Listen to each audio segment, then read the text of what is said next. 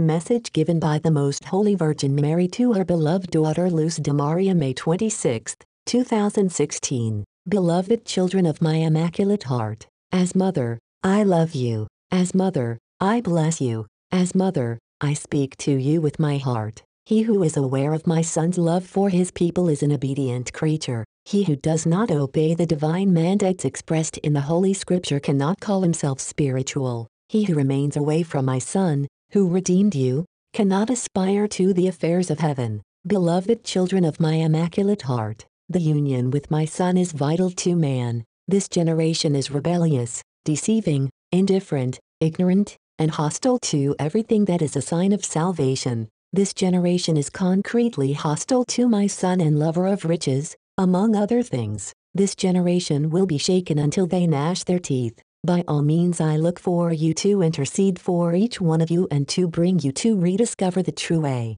Children, each one possesses intelligence, thinking, reason, heart, and will. It is with each one of these that you must look for my Son and find true knowledge, the one that is only given by the Holy Spirit to those who plead for understanding and knowledge, but guided by the Holy Spirit. Beloved children, do not waste the instant delving into knowledge that is not based on the divine word. This is deceitful, fake, and will lead you to hell. You must focus your thinking on using the so precious instant on expanding the knowledge in order to act and work in divine likeness. He who only thinks about himself does not act correctly. First, you must give life within yourself to the word from heaven, not to keep it, but to share it with your brothers. Reason, illuminated by the Holy Spirit, will manifest itself in humility and wisdom with which each child of my Son acts and reacts, as mirror of the works and acts in my Son's love. My children's hearts must be sincere and must keep my Son's will in the first place,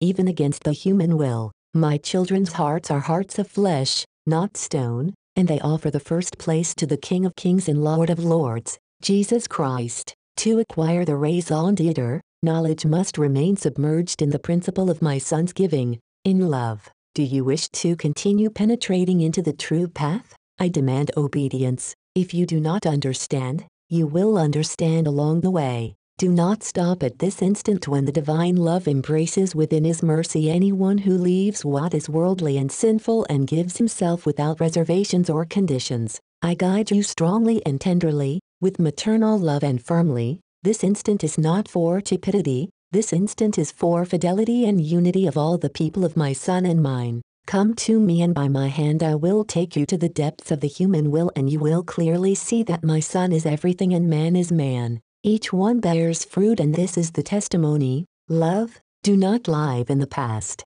This is the instant when you must grow. Remember that to which you are all called so that you will not be lost. Children, you may know arithmetic, grammar, literature, the great sciences, but we keep coming to instruct you on obedience and true love. Because you do not finish learning the basics as you are under the control of the human ego which you must discard. You keep ignoring the divine word, you ignore the warnings received in each call, because unconsciousness has overcome all the senses, contaminating them until they have hardened. Beloved children of my Immaculate Heart, the man of this generation thinks he is superior, he feels like he can control, by means of technology, all that exists. Science has forgotten that God exists and that what moves faster than the speed of light cannot be seen by science. What man thinks he has achieved his goal is only progress, and within that progress, man will find another greater one to overcome. Thus, man has reached a small scale of the grand universe,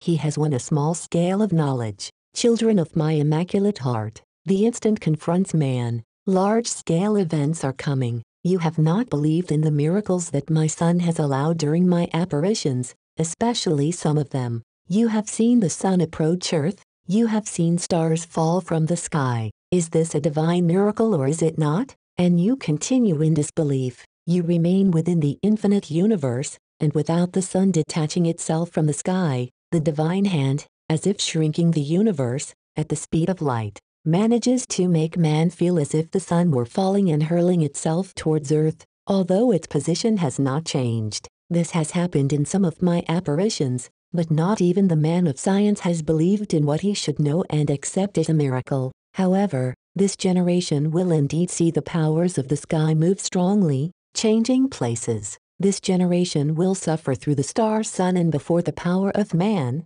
This generation will feel the supremacy of the Creator, and will have to accept that what man has achieved is not what he thought he had achieved. Beloved children, darkness will be separated from light, and darkness is closest to the unconscious humankind that makes fun of the divine word. By mercy, you receive from the Holy Trinity the advancement of what will happen, but still you do not obey. You know well that you are warned about the coming events, not for you to be afraid but for your human will to search for the true path.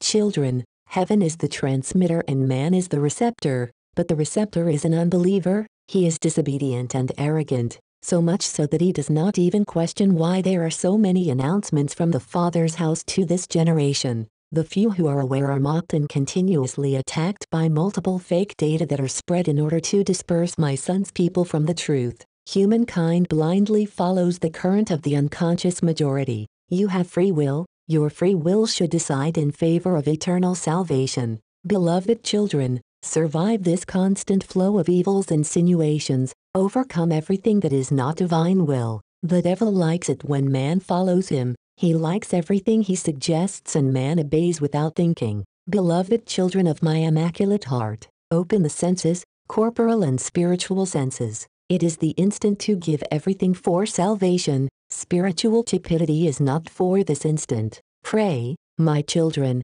pray for Portugal. It will suffer unexpectedly. Pray, my children, Italy will be greatly flogged by nature. The Vesuvius volcano will be news and Etna will make the man living in surrounding places leave those places. Pray, my children, pray. France is shaken. Terror arrives again in daylight, agitated by its own rulers. Pray, my children. Ecuador suffers again. Chile is shaken in its land. Argentina suffers. From the subversion of a few will come the cry that later will engulf all my children. Pray, my children, pray for Hawaii. Its lament will be intense. My children, volcanoes will continue to awaken. Food will be scarce because of intense flooding. Strong heat will contribute to food shortages. Where there is desert they will have rain. Where they have rain there will be desert. Men of the entire earth, all children of my immaculate heart, men will experience what he denied out of stubbornness,